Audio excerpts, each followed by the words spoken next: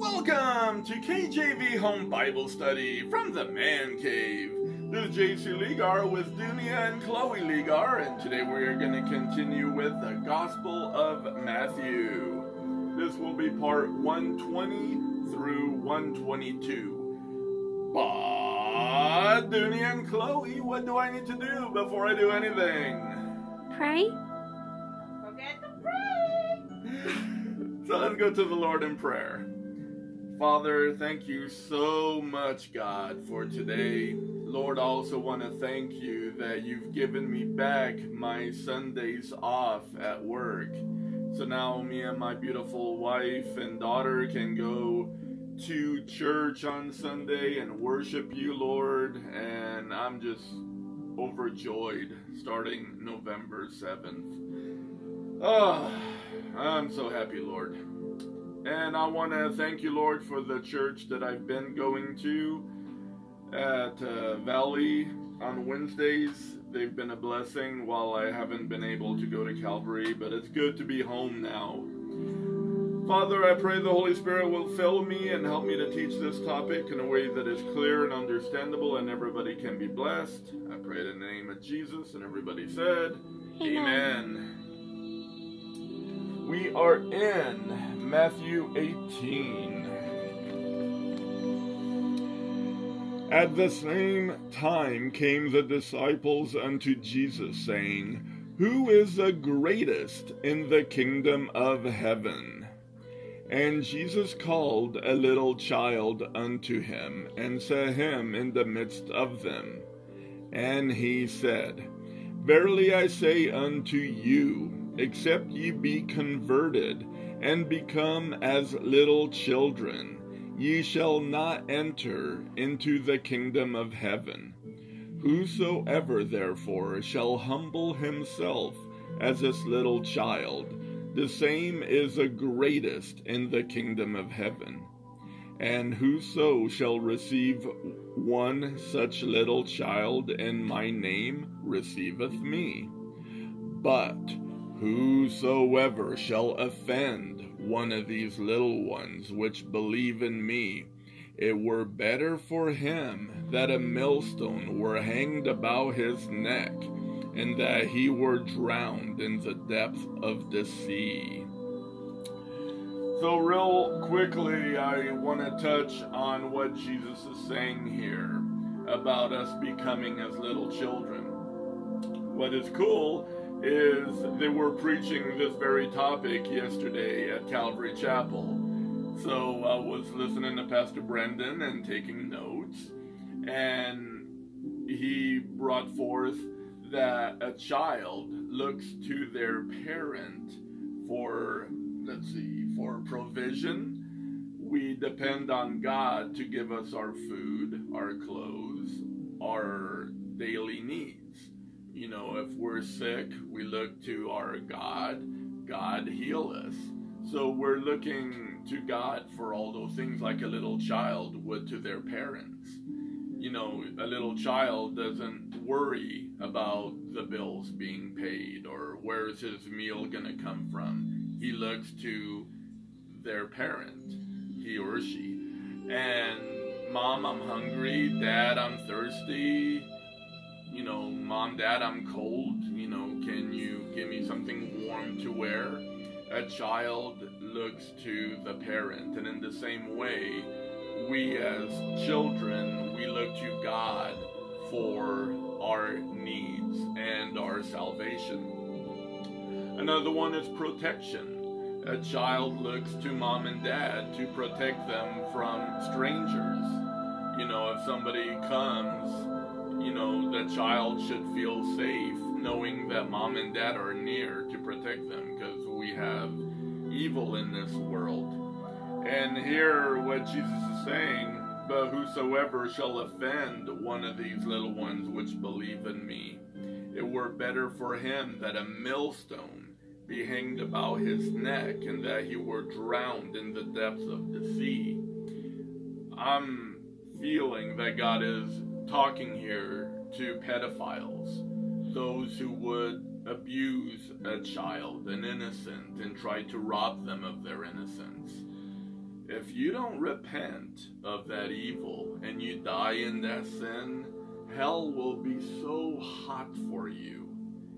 So I'm pleading, if you are a pedophile, you need to turn yourself in. You need to go to the police and confess what you've done and face the consequences of what you've done. In the same way, if I'm a bank robber and I become a Christian and I feel bad for what I've done, I ask God to forgive me. Great, He will forgive me. But I need to turn myself in and I need to do the time that the law will demand of me. It could be the rest of my life, who knows? But if you're truly repentant, which I pray God will bring you to repentance, then turn yourself in and confess what you've done and face the consequence.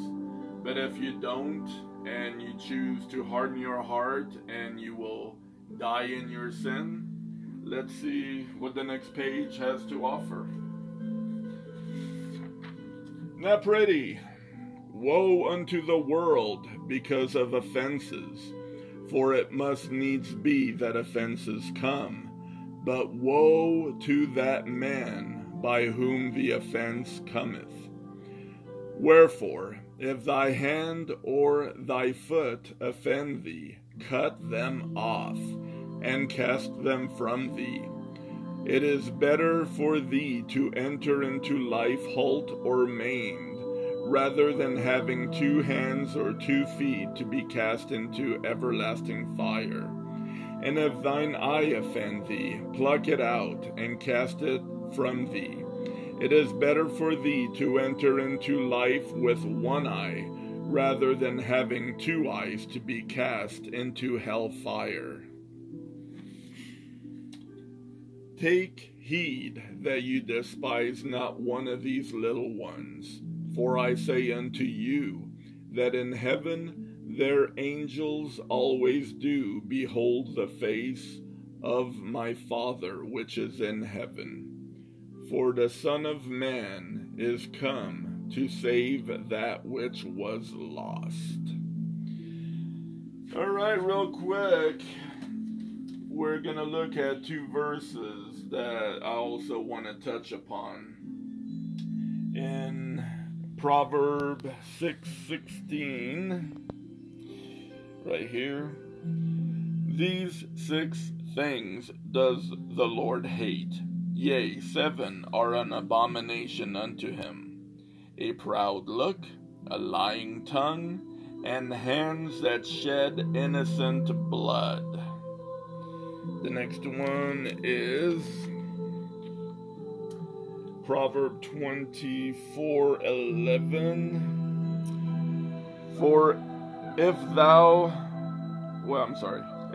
forbear to deliver them that are drawn unto death, and those that are ready to be slain, if thou sayest, behold, we knew it not, does not he that ponders the heart consider it? And he that keepeth thy soul, does not he know it?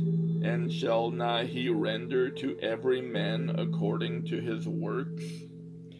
So real quick, I want to touch on the topic of abortion, the shedding of innocent blood. Now, before I was a Christian, I lived an ungodly life, and I had sexual relations with 3 women who I got pregnant. And all 3 chose to abort the baby. Now, they didn't ask my advice, my permission. They didn't include me in the thing. They just went out and did it. Now, because I committed fornication with them, I am still partially responsible for what they chose to do as much as they are.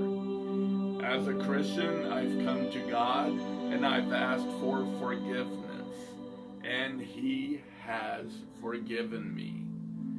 He loves me and has forgiven me of all my sins because I've trusted in the shed blood of Jesus that washes away my sin. And I implore you, if you've had an abortion, God will forgive you too. It is not too late. As long as you are alive and there is breath, you can ask God to have mercy upon your soul, to be forgiving.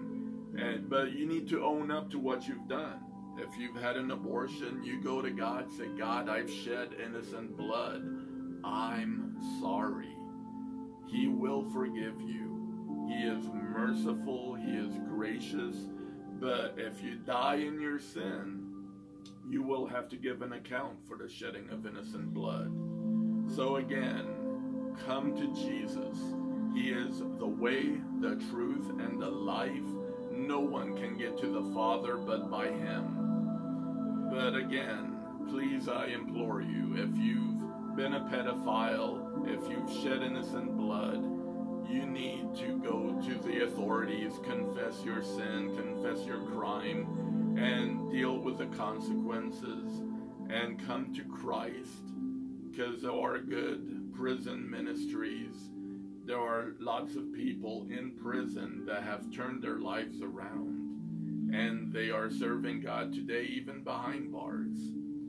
But again, this is something that God will have to convict you of and to bring you to a place of repentance. I pray He does, because I'd rather spend years on earth in jail than eternity in hell.